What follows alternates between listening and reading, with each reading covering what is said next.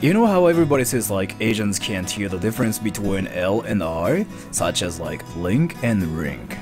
I was at a school yesterday because I'm a teacher, so I was working at a school. And there were some people who were saying like, oh, Donald Trump just got erected. Erected. So I was like, what? I honestly didn't believe what they said for like 2 seconds. And I noticed what they wanted to say was, they got elected. Deep. And there was like this kid who wanted to say like presidential election in English, so I told him how to say in English like presidential election. And what he said was presidential erection.